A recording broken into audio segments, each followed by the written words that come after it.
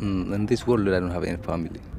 Yes, I'm lonely, and I'm worried of how to continue my generation.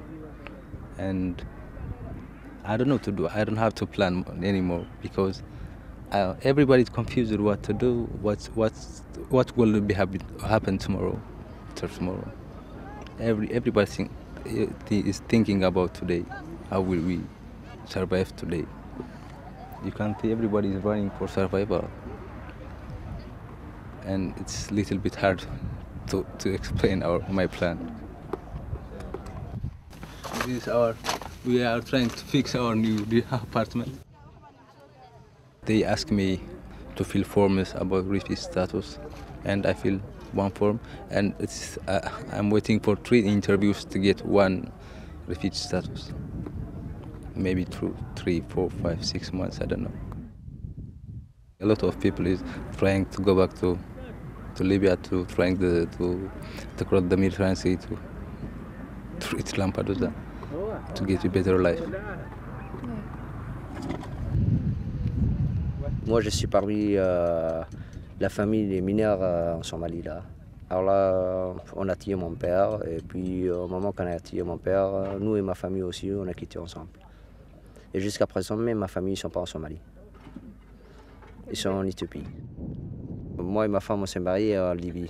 Et puis, on est venus à Choucha ensemble, au moment qu'il y a eu la guerre en Libye.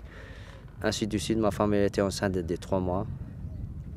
Et d'un seul coup, elle a décidé de retourner à Libye. Elle a pris un bateau pour rentrer. Elle a tenté de rentrer à l'Europe, en Italie. Mais elle était morte dans la mer avec 2 autres Somaliens. Je suis désolé, mais elle ne m'avait rien dit au moment qu'elle quittait aussi. Elle ne m'avait rien prévu.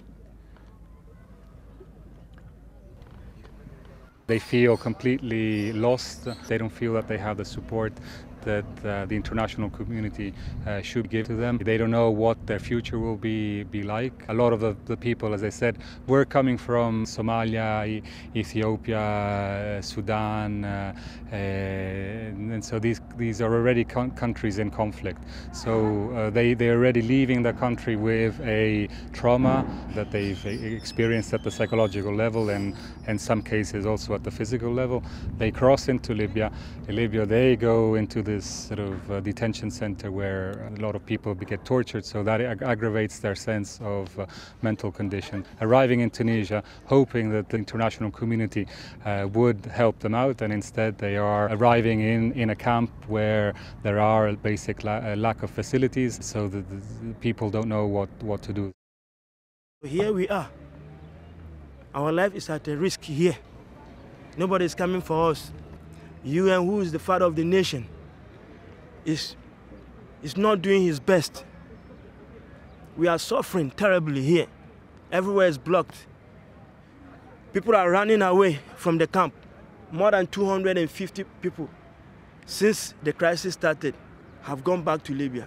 I myself, as you see me here, I'm planning to go back to Libya. It's better for me to die once than to be here and die slowly.